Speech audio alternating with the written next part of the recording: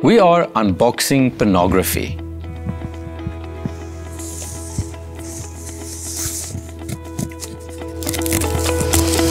Duct tape.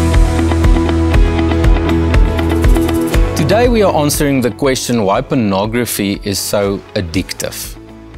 Do you know that more than 30,000 people are watching pornography every second of every single day? More than 50,000 Rand is spent on pornography every single second of every single day. 1 out of 5 searches on the internet is for pornography.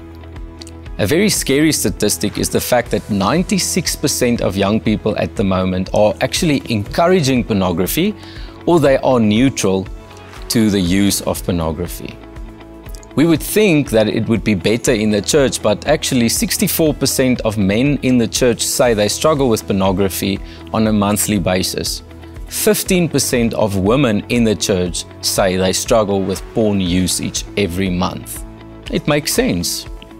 Pornography is one of the biggest industries in the world. They identified a human need, provided a product that is very easily accessible, and then people consume this product, but they become addicted to the product. And in the end, it's a basic business model. They make a profit out of their consumers. Scary thing is that over the COVID period, pornography use all over the world grew with 20%. Some of the big porn sites lowered their subscriptions, or they even made it free for a few months for people to consume. The very sad and dangerous thing about porn use is the devastating effects that it has on the individual, but also the people close to that person. For instance, it destroys trust and intimacy within a marriage. And even if you're not married yet, it steals of that trust and intimacy that is supposed to grow in your marriage one day. Another bad thing is the fact that promiscuity becomes natural to a porn user. And in the end, it steals from that passion and that willingness to sacrifice yourself in a family situation. When it comes to working on marriage and raising kids, you feel like a failure in that kind of setting. It steals of something that God created to be good. And here's the interesting thing, in terms of your relationship with God, that lack of confidence before Him because of the guilt and shame that you carry. And more than that even, a porn user that uses and is addicted to pornography will never do something great for God in His kingdom. Why is it so addictive? Why is it so attractional to people? It's because of our brain and also because of our heart. Let's look at the brain quickly. You see, pornography creates this perfect chemical mix within the brain when the person is busy consuming the product of pornography.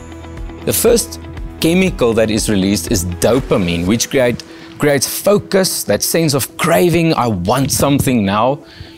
Another chemical is norepinephrine, which actually makes you alert that something is about to go down, something is about to happen. Oxytocin, for instance, binds long-term memories to the object of pleasure or the object of the desire. Endorphins creates that feeling of that feeling of high pleasure and this wave of pleasure over your whole body and your being. And serotonin brings that sense of calmness and relaxation.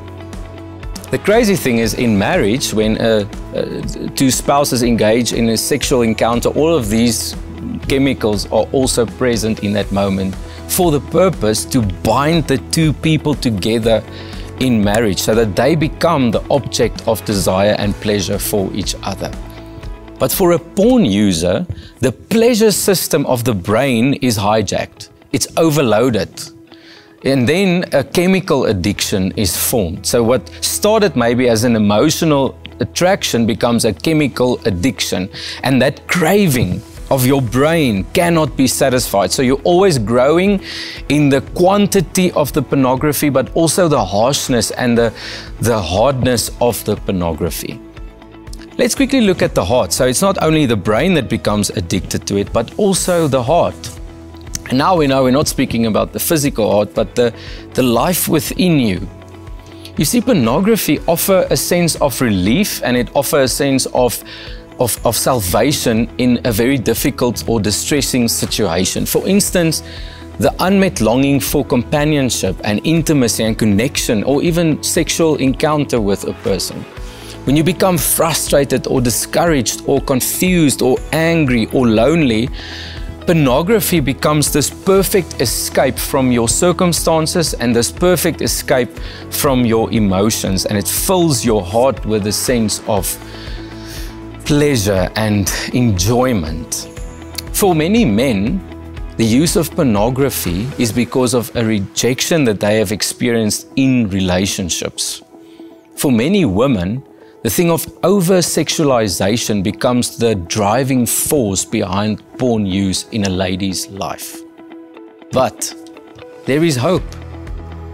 Although pornography creates this vicious cycle of shame and guilt that leaves you in such a bad place, and then you ask yourself, what is the next step for me when I live with a sense of failure?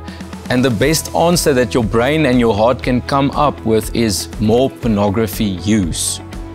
And in the end, this wrong belief starts forming that says, you can never leave pornography. You have to consume it. There's no way out. I cannot control myself. I have to do it. My friend, that wrong belief becomes the driving force behind your pornography addiction.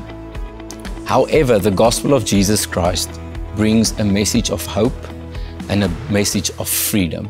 Just listen to what Paul wrote in Romans 8 verse 12 to 13. He says, therefore, brothers and sisters, we have an obligation, but it's not to the flesh. You see, if you are in Christ, your obligation is not to the flesh, to live according to it. For if you live according to the flesh, you will die. You will experience death on so many levels in your life. But if by the Spirit you put to death the deeds of the body, you will live. My friend, there is a way out. There is hope. By the Spirit, in the gospel of Jesus Christ, there is hope, there is grace, there is forgiveness, there is healing available to you.